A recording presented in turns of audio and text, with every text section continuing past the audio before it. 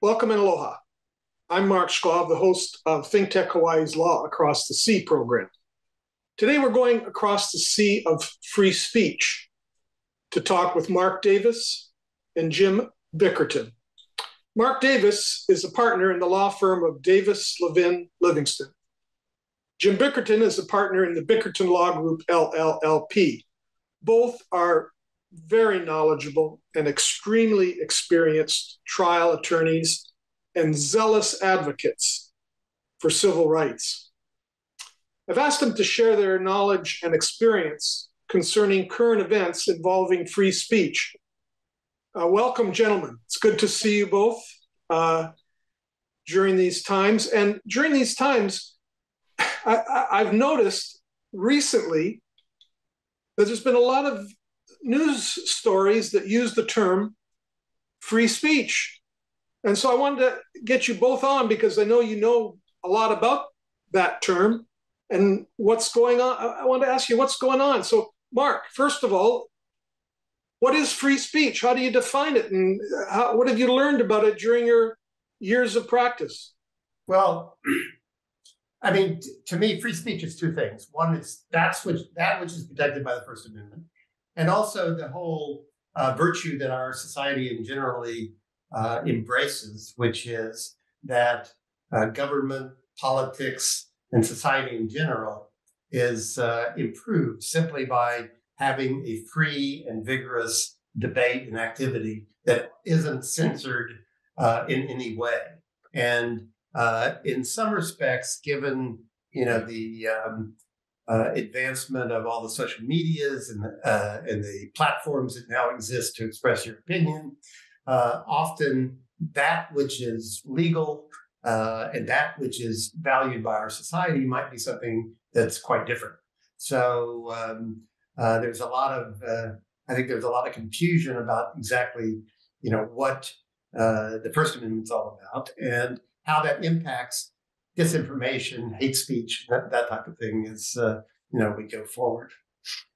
Well, right, and I mean, I'm getting confused because I hear the word free speech, but it's not often defined. Jim, what is your sight on free speech? Well, what Mark articulated is the basic precept, what we sort of learn in what I would call the civics class version of the Constitution, which as lawyers we subscribe to and try to advocate for. But the U.S. Supreme Court has mucked things up a little bit because they issued a decision called Citizens United in 2010, in which they said money is speech. So once someone says that, anyone starting to talk about free speech is bound to get confused because if money is speech, we know money's not free. There are certain politicians who remind us of that all the time. And so if money is speech, how do we have free speech? And so I think that decision, that was in 2010, and it sort of was the starter's pistol for the events that we are now in the middle of and still trying to sort out. And perhaps a reason why you felt the show was timely is because of the things that are going on that stem from that 2010 decision. Okay. What are a few examples, Jim?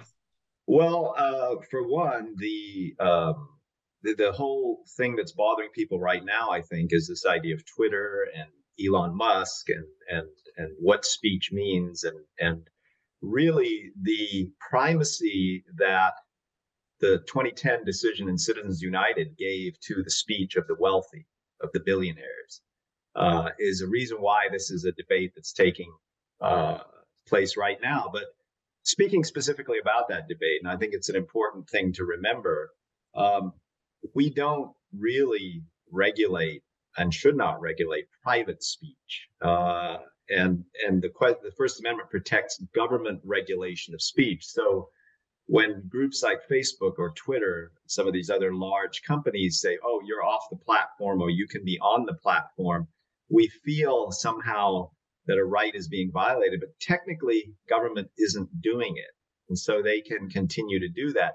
Yet at the same time, the only reason that people like Mr. Musk or Mr. Zuckerberg even exist is at the sufferance of the government. And the fact that they're allowed to amass these large platforms and control them is really a direct result of government policy. So there is a tension there that goes on between having a platform that is technically private and therefore we can't complain about if they want to censor you, but it still feels like your free speech is being violated because they have a monopoly. They're almost like a utility, but they can say they're not government and therefore they can do what they want.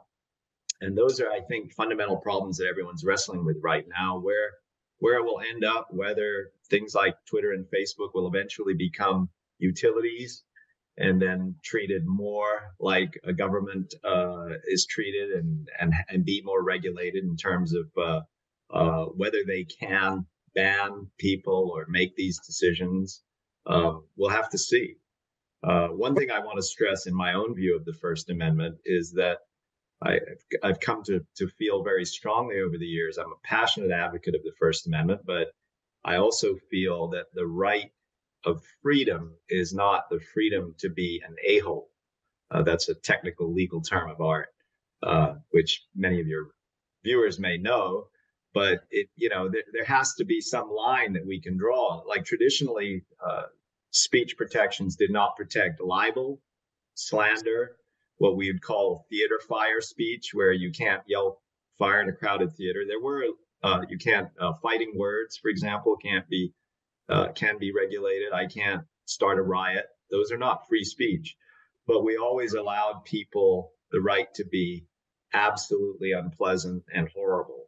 The and problem wrong. now, yeah, and wrong. But the problem now is we have these giant megaphones where you can be absolutely unpleasant and wrong and full of disinformation and yet still reach hundreds of millions of people. And so what do we do about that? It's a whole new problem. Let me ask Mark. I mean, there's been a lot of talk about Twitter. There was recent Star Advertiser editorials asking the question, is Musk's takeover of Twitter good for free speech? One editorial said yes, the other said no. And the one that said yes says, well, he promotes free speech. The one that said no is promoting right-wing backwardness and authoritarianism. Mark, what is the view? So if you look at this a little bit from a historical standpoint, and if you're someone like me, and I suspect Jim as well, in our earlier days as lawyers, and we were probably pretty purist when it comes to free speech, and which meant that we were sensitive to the fact that the city of Alabama would have censored Martin Luther King because they thought his speech was dangerous, insurrectionist, harmful, etc. And we always were very comfortable in the proposition that, the best cure for incorrect or improper speech was more speech. And but that's not to say that even from the beginning of the jurisprudential evaluation of free speech, that, as Jim said, there are limits to it, which is, of course, like fire in a crowded theater. And a fundamental principle of the legal aspect of First Amendment and all civil liberties is that a government has a right to ensure that its continued protection. And when speech threatens that or challenges that, threatens that, then there are aspects of our civil liberties that the government legally has the right to suspend and respond to. That's the way we got martial law during World War II and other, things that we have done in the past. So to me, the question has come at this point in time as to whether we are facing kind of a different situation when our airways are full of hate speech and they cause, some would argue, the basis of insurrections and actions and violence that, has been prompted. And, is the government legally entitled to, protect its, civil position by, clamping down on that? And of course, that's a very, controversial position to think that we're, actually headed towards a challenge to our system of government, which the First Amendment is, not supposed to have a free license to endanger our style of government. But I think what we're seeing, and I think as Jim also pointed out, that the issue today is not really so much government censorship or trying to stop down, but it's a question of how private industry, like social media and big corporations and others, are able to really transmit hate speech and certain types of disinformation in a manner that so many people believe it. And in some respects, the reason it's such a pressing problem is not because people are saying this in private industry or lacks the ability to, monitor it or regulate it. It's because so many people are believing it, and you're always and one's always reminded of, totalitarian regimes that come into place on the basis of, the big lie or misinformation and so on. And of course, that's very troubling to me. Let me ask, starting with Jim here. You've both talked about these wealthy people buying social media platforms. Donald Trump formed Truth Social. Elon Musk now has Twitter. Kanye West, now known as Ye, I guess, is acquiring Parler. They all are saying free speech is the reason. I mean, what is motivating them? Well, what's going on here? Yeah, the question, I read Elon Musk's articulation of his rationale for why he wanted to take over Facebook. And ironically, his was a bit like the, eighth grade civics class version as well. Oh, the marketplace of ideas is strengthened and people should be able to say what they want. That ignores the reality that, behind the scenes, we have corporate control. And part of corporations is they want to sell goods and they need to advertise. And Twitter cannot exist. Facebook cannot exist. These are not just pro bono projects of these billionaires. They actually make money by selling ads. So Coca-Cola doesn't want its ad on a platform that is truly free in the way that these sophomoric billionaires are pretending they want to promote. Coca-Cola will be out tomorrow if, hate speech and all the rest of it is in any way connected to their ads. So they need content moderation. They need control. And so I don't think that they've really thought it through. They just have this impulse or this urge to let's have an open place. But they're in business. They're not giving away this platform. It's a business. And the business is going to be controlled by the same corporate forces that control other businesses. And it's what I think is the real problem in these businesses is that studies have shown that people will click on something that is hateful and divisive more frequently than they will click on something positive and uniting. And it's a very basic, I don't care what it is, that feature drives the market. And the people who get more clicks, get more money, get more ads, and so on and so forth. There is some tension there between these companies that don't want to be associated with a hate speech, but there's a lot of people out there who still get money from the click system.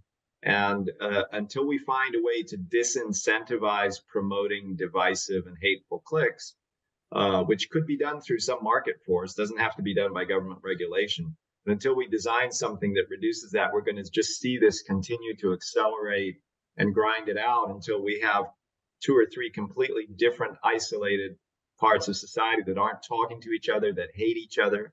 Barack Obama explained recently that in a campaigning in Illinois in 2003 or 4 for the U.S. Senate, he could do things you cannot do today. He could walk into a rural white neighborhood, and even though they might not vote for him, he could sit down and actually talk to them, and they discuss things with an open mind. He said that mind has been closed off because of the filters that have been erected by these social media giants. And I would include also network television like Fox News, as well as the social media companies. So what I hear you saying is that a lot of this deals with money, and a lot of it deals with ego, not necessarily free speech, but free speech is being used as a vehicle to drive both of those things. Now, Mark, I want to ask you some questions about some specific cases that have come up recently, and maybe explain why they are not free speech. There's a jury recently found Alex Jones liable for millions of dollars for what he said on the radio. And why wasn't that free speech? That's one example. And then there were recent anti-Semitic posts by Brooklyn Nets star guard Kyrie Irving. And he was punished by the company or by the team he works for because of those statements and his failure to apologize. Now, why can't, I mean, those are not, I mean, that's an individual saying things, both instances. Why is that not free speech, or is it free speech? What am I missing here? Yeah, so let me just respond, first of all, to say that, you know, for all of the problems that has been, you know, generated in terms of speech and conduct and other things, which the Congress, the president, the states have been unable, the courts even have been kind of unable to deal with.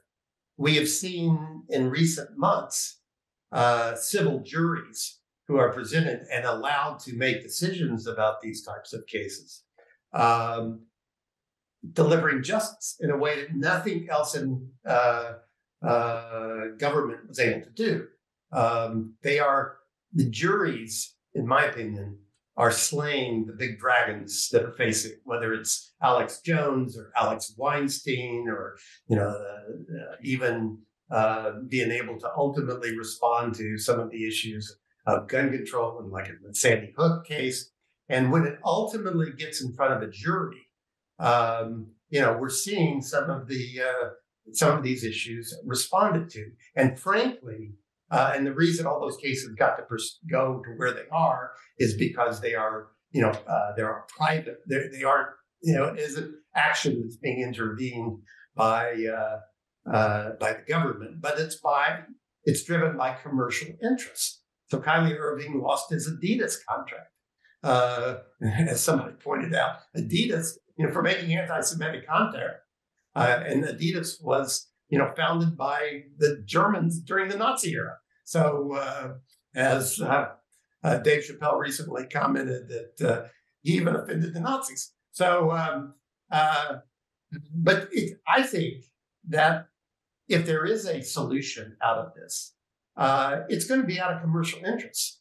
Coca-Cola doesn't want to be associated with hate speech and other things, and they have the ability, you know, to prevent it, as does, you know, Kyrie Irving's employer and sponsors that he's behind. And so, and we, you know, we have found this a lot in other things. I mean, for example, in, you know, I've been closely involved with, you know, some gun control litigation, and, you know, and ultimately it's the decisions of certain retailers not to sell certain types of guns, even though legally they could.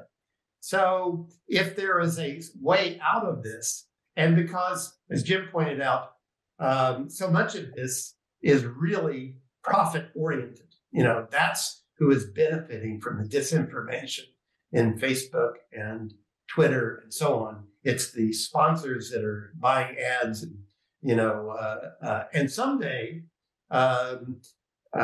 hopefully, they'll be able to exercise their economic power to control this, and that's what I hope, you know, will be the upshot, as opposed to giving additional rights to government to censor. That's very interesting. Okay, Jim, excuse me. Go ahead. I just wanted to echo what Mark said about the power of juries, because defamation law is still out there and it can control. That was the Alex Jones case. And of course, people would say, well, look at you, Mark and Jim, you're jury trial lawyers. Of course, every problem looks like a nail when all you have is a hammer. But it is true. It really is the powerful source that we have. But I did want to say that a reason that we can't reach a lot of this speech with juries is because of a law called Section 230, which was adopted either in 96 or 98, late 90s. And they wanted to get the internet off the ground. You remember these companies like Facebook and so on were tiny or non-existent companies. And it was a good idea, sort of like, let's give them complete immunity from what's posted. What's interesting to me is that why they ever needed to develop content moderation at all if they had complete immunity. It was for these advertisers that Mark was referring to, that I referred to earlier. That's why they have content moderation. They can't be held liable by a jury. So we can either change Section 230 and reduce its power of immunity that it gives them and make them accountable for all the defamation that they post, or we bring to bear the power on the advertisers. And that is being done. I've seen a movement right now to go after the advertisers on Twitter to say, look, if Twitter's going to put Donald Trump back on there, we're not going to buy your product anymore. And so in some ways, the power of speech that consumers have, it's ironic. The Supreme Court has said, well, speech is money and money is speech. Consumers can take advantage of that. At the end of the day, we are the ones who buy things and buy the things that the advertisers are selling. If we can get organized, we can actually control this marketplace of ideas in ways to reduce the hatefulness and divisive nature of it, if enough of us can agree. It's kind of a race between good-minded people and the clickbait people to see who's going to win in the end. Well, and so you're saying free speech costs money, and talk is not cheap, which is what we're all talking about. I want to ask you a couple things. There was a recent U.S. District Court case that found 2 Hawaiian men guilty of a hate crime, and a lot of what that seemed to be based on, is from what I read, was what they said about the man that they beat up. And then there was also a recent event where 2 men were arrested for online threats against a Jewish synagogue. And one of the things they found on one of these men was a swastika armband. Now, I'm just curious. I mean, when you say things about other people and their race, or you wear something like a swastika armband, is that not free speech? Well, it depends on whether it's connected to another crime. If you just wore the armband, or if you just said those things, the government could not do anything. But in each of those cases, they actually crossed a separate criminal line, happening at the same time to espouse or endorse those views. And then that does sort of take them out of the area of protected speech and into the area of prohibited speech when you combine the speech with an actual separate criminal act. So the defendants in that federal case you referred to were not being prosecuted by what they said, but they were prosecuted for the act of, assaulting the victim. And the language that they used was for the purpose of explaining their motive, which put them into a category of a hate crime. And so it wasn't their speech they were being punished for. It was the fact that they, beat up the person that they beat up. And so I think that in general, I also feel that we are going to see a lot more defamation stuff, because I feel like it's kind of a great thing to pursue issues, to raise them. It's based upon truth and damages that are suffered by the infliction of that information. And, I think we're going to see quite a bit more of that. And that might very well, have some impact. And if people start responding if people start buying Teslas because they're angry about how Musk is allowing disinformation and hate speech and out, he might rethink everything.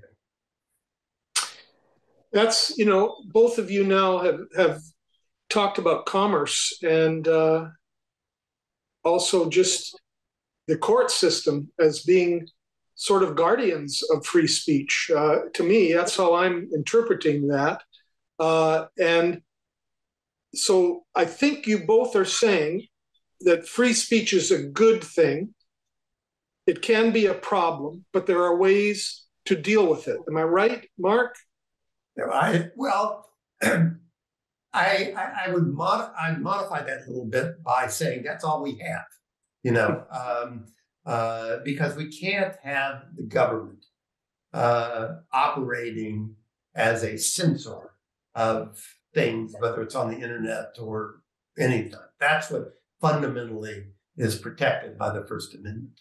So now, we have the marketplace of ideas that are going to be dictated by the marketplace. There is a group of legal scholars that advance the idea that hate speech should not be protected at all, even though it may be, in an area. But that's a theory that actually came out of one of our professors at University of Hawaii Law School. But it's something that has gotten some recognition in the legal scholarship. Jim, would you add anything to that? I concur with what Mark said, but I would say that the way speech works is the problems that arise from it are always new. We shouldn't be fighting last year's battles, last year's wars. We need to find new ideas and new solutions to deal with the new problems that are coming out of free speech. The solution is not to do away with free speech. It's to think deeply about the problem, recognize where the sources of problematic speech are, and find ways that don't involve making the government become just the censor who just puts their hand down. Find other ways to resolve the issue. But definitely we all need to pay close attention to the type of speech out there. Well, we have a couple minutes left. I'd like each of you, I always try to look for something hopeful. And we're coming towards the end of the year. And we have some words like Thanksgiving and Happy New Year. Are they worth saying? And can free speech somehow help those words and our lives? Mark, what are your thoughts first, and then we'll ask Jim. Well, in my view, the thing that has been the most concerning on some of the disinformation is how many people are buying it and believing it, and falling into these conspiracies and other things. But when all is said and done, it seems, this is just my unscientific impression, which I look at after the midterms and after seeing some of these jury verdicts, that fundamentally people are going to say there's a limit, and they're just not going to buy into certain aspects of it. And if that is true, which I hope it is, then I think that some of this disinformation is going to prove by a lot of vehicles by which it's broadcast to be something that's not in their interest, and maybe it'll be monitored and quelled a little bit. Jim. Well, I'm an optimist, and I agree with everything Mark said on that point. But I think looking forward, sometimes past performance is an indication of future results. We've had 200 plus years, going on 250, of free speech and the First Amendment, and I think that it has worked so far. And as long as the American people are creative and independent, they'll find a solution. So I remain optimistic about that. I'm hopeful we'll find a way not to give this First Amendment right to artificial creatures of statute called corporations, and only to human beings in the future at some point. But we are a long way from convincing people that that's the solution. It's one I think is the solution, but it'll take me a while to convince others. Well, look, I want to thank both of you, Mark Davis, Jim Bickerton, for being my guests today and talking about free speech. And it's remarkable that you both are optimistic about people, which, as you know, tough trial attorneys, it's interesting to hear. And I guess it gives me a little hope too, that if both of you can be optimistic and have some faith in people, then perhaps there is something to be hopeful about. But thank you both. Aloha. Thank you. Happy New Year. Thanks. And happy Thanksgiving. Merry everything. All right.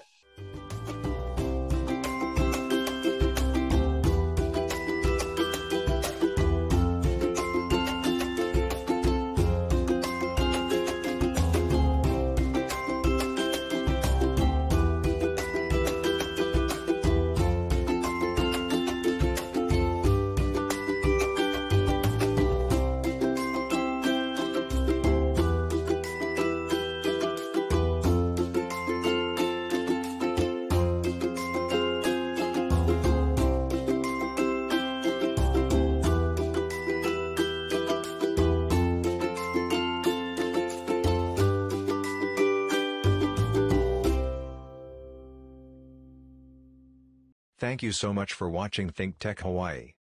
If you like what we do, please like us and click the subscribe button on YouTube and the follow button on Vimeo. You can also follow us on Facebook, Instagram, and LinkedIn, and donate to us at thinktechhawaii.com. Mahalo.